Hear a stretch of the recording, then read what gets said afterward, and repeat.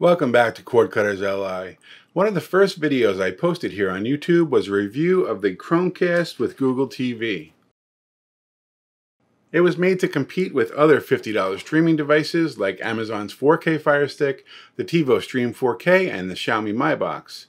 In June of last year, Walmart came out with a 4K Android TV streamer of their own called the UHD streaming device at an unbeatable price of $29.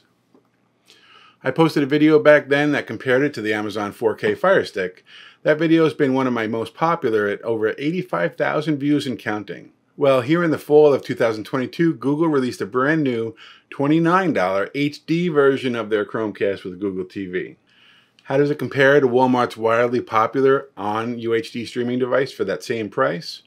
That's what I'm here to show you in today's video. I'll compare its specs and I'll put it through its paces. When I'm done, you'll have the information you need to decide which one of these sub $30 streamers is right for you. If you stick around to the end, I'm going to share a couple of things that will make it even harder for you to decide. Trust me, you won't want to miss it. So if you're ready to see these $29 Android TV streaming devices compete for King of the Hill, sit back, relax, and let's go.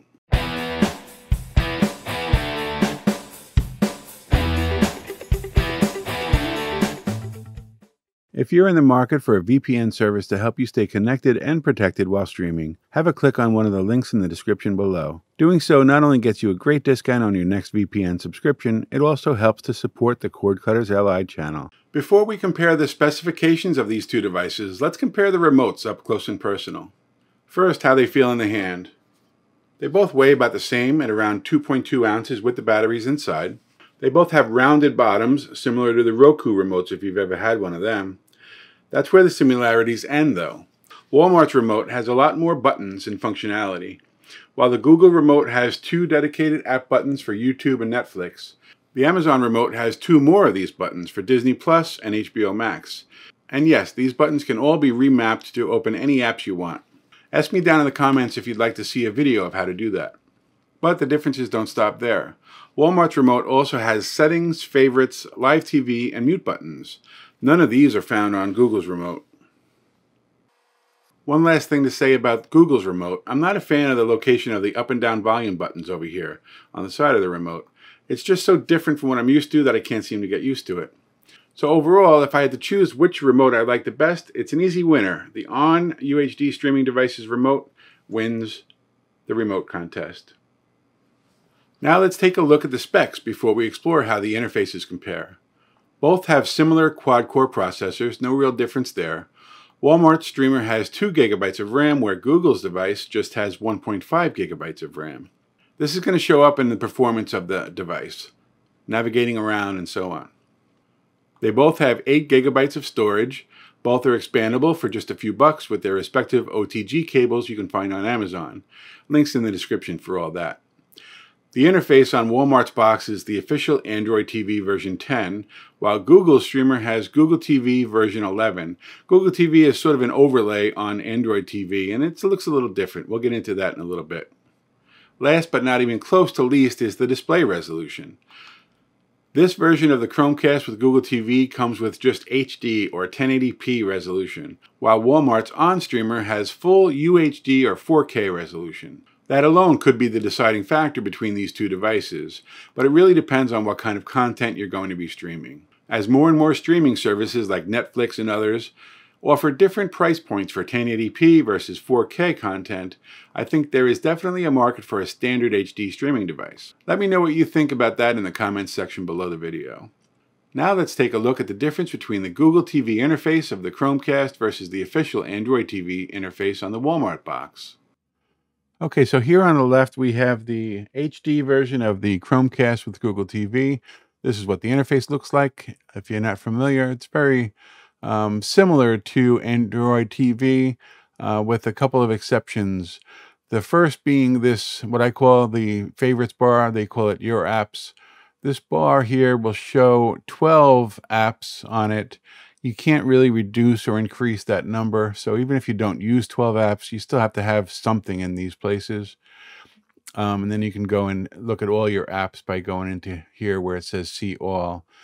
And the other difference is when you go down to these other sections here, these aren't really fully definable as far as, you know, how you want to organize them and everything. Not quite as easily anyway.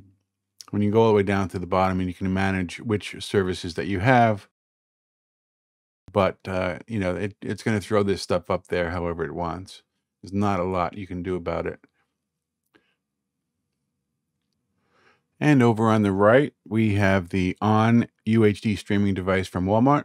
And as you can see, the interface is official Android TV, where you can scroll around, you can go up and down. You see this, the favorite apps or the favorites bar here. Here we have just 6 apps on here, and you can add or move or delete apps that you want to. You just go over here to the plus. And let's say if we wanted to add Sling TV to that bar, we can go ahead and do that. And if we wanted to remove one, this is an option not available on Google TV. You could just remove it from favorites like that. And the other options are all of these bars down here at the bottom can be configured. If you move to the left, you can move that up and down if you want to. If you want to have the Netflix stuff right at the top below your favorites, you can drop it there. So that's the big difference between the interfaces. And the settings look a little different too, but I won't get into that to save you from a longer video here. I tested both of these streaming devices in several different ways. Streaming over my local network, streaming with Amazon Prime Video, streaming live television with Sling TV, streaming with Netflix.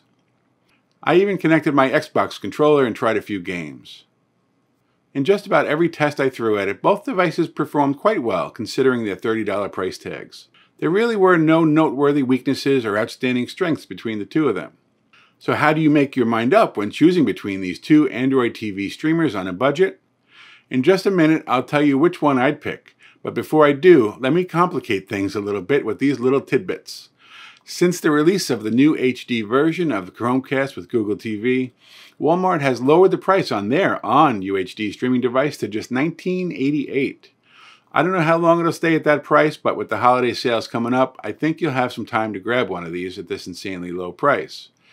On the other hand, Google has a sale of their own up their sleeves. When you buy the new HD Chromecast with Google TV, you get 6 months of Peacock Premium at no extra cost. At Peacock's price of $4.99 a month, it's like getting this streaming device for free. So there you go. A lot to think about to help you make up your mind on which of these sub-$30 Android TV streaming services is right for you. Let me know which one you like best by putting some comments down there. And if you'd like to see more videos on either of these devices, let me know what you'd like to see. Oh wait, I almost forgot to tell you which one of these I'd buy. After everything I showed you in this video, my decision was easy. I got both. If you enjoyed today's video, please do click the like button below, and if you want to see more videos when they come out for CordcuttersLI, please subscribe to our channel. Thanks for watching.